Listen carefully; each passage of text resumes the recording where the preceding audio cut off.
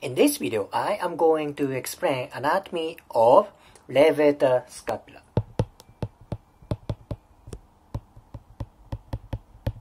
Levator scapula is this muscle. This muscle is freaking important for tightness of shoulder.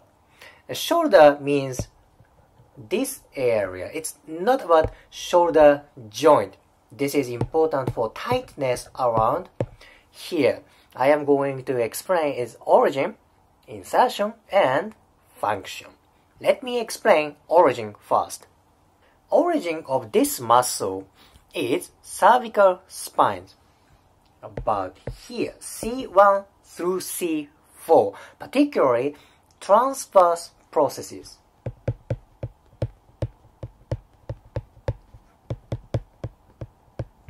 Transverse process of C1 through C4. This is very important. Why? Because origin is cervical spine. Thus, tightness of levator scapula can affect tightness of neck. Okay, I will explain about movement later. Anyway, origin is transverse process of C1 through C4. Let's check out its insertion. Insertion is here. This is superior angle of scapula.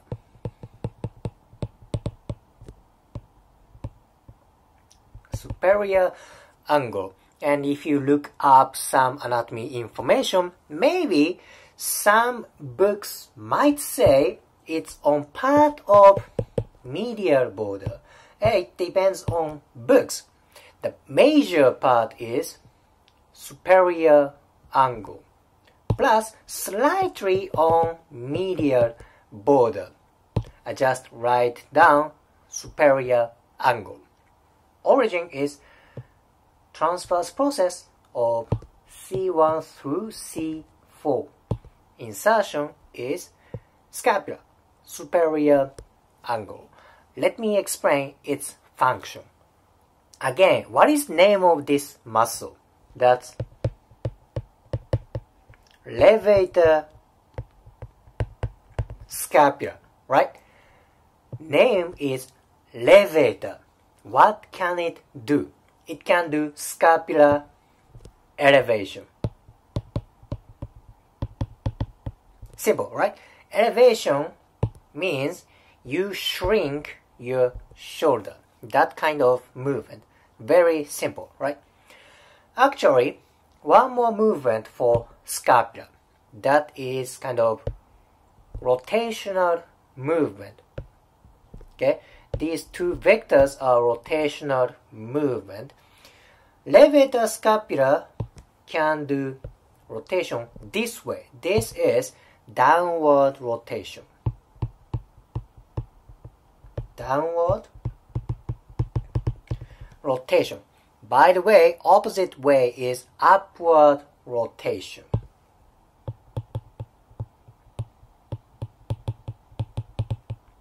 Levator scapula does downward rotation. Okay? Rotational movement of scapula is important for shoulder movement. Why is that? This is movement of scapula. How come it is important for shoulder movement? Okay, first thing first. When you move shoulder, you need to be able to move scapula. Particularly, rotational movement is key for shoulder movement. Okay, so what happens when levator scapula gets tight? Particularly, downward rotation is tight or it stucks on a downward rotation position. Maybe it's hard to move shoulder joint. Thus, levator scapula is important for both scapular movement and shoulder movement. Okay. Movement of levator scapula is elevation, shrinking movement, and downward rotation. when this muscle gets tight, that can create tightness around shoulder. This is very common. One more muscle which is kind of similar, the cause of tight shoulder is trapezius. Both muscles are on this area. This pink one represents trapezius. Okay, trapezius and levator scapula are kind of on same area. When these two muscles get tight, oftentimes people have tight shoulder. Very important muscles. Okay, I explained movements for scapula, but once you look up origin, it's from cervical spines. Thus, levator scapula can do neck movement. Let me explain that. I was talking about movement of scapula, but when scapula is stabilized, this muscle can move cervical spines. What kind of movement is this? When this muscle contracts this way, it can move cervical spines. It can do side bend. Side bend. That bends neck to laterally. Okay, sideway. Side bend. One more movement is rotation. Rotation to same side. Same side means ipsilateral in anatomical terminology. Ipsilateral rotation means same side rotation. This is right side levator scapula. When right side contracts, that brings to right rotation. This is ipsilateral rotation. These two movements happen when one side of levator scapula contracts. What about when both sides contract? That can bring neck to extension. Extension. I found that few anatomy informations said this muscle can also do flexion.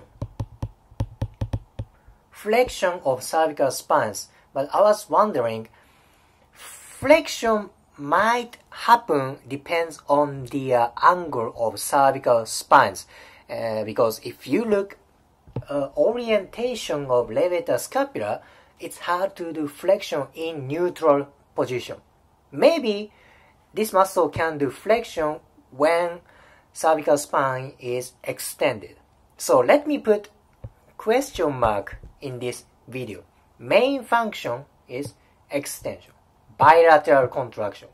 Both fibers contraction, that can do extension. Maybe flexion, depends on angle of cervical spines. In this video, I explained basic anatomy of levator scapula. I explained its origin, insertion, and function. Tightness of this muscle can trigger tightness of shoulder. Also, that can inhibit movement of shoulder and scapula. This is tiny muscle, however, important muscle.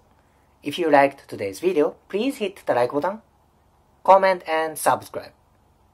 See you next video.